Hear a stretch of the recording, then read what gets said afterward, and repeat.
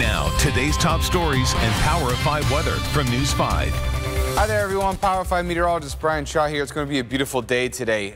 Comfortable. The humidity is going to be a lot lower. Temperatures still climbing into the mid to low 80s for this afternoon. A little bit cooler along the lakefront in the upper 70s. By 6 o'clock, we're still in the low 70s at this point. Most of the evening is going to be very nice. 11 o'clock in the low 70s to upper 60s. We'll eventually fall into the low 60s.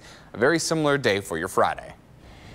I'm Terrence Lee with your top stories. A heartbreaking update here. A 15-year-old boy is dead after a hit-and-run crash happened on Cleveland's east side. Police say he was walking on Union Avenue last night near East 69th. He died at the hospital. Police do not have a description of the driver or the vehicle.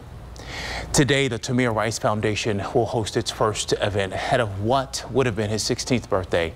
Cleveland police shot and killed Tamir in 2015. He was playing with a toy gun at the time. The Sweet 16 event starts at 7:45 at the Cleveland Museum of Art. J.R. Smith welcomed his new baby girl. Her name is Denver. The proud parent shared a photo on Instagram saying she's here. They have 3 other daughters. Congratulations to him and her.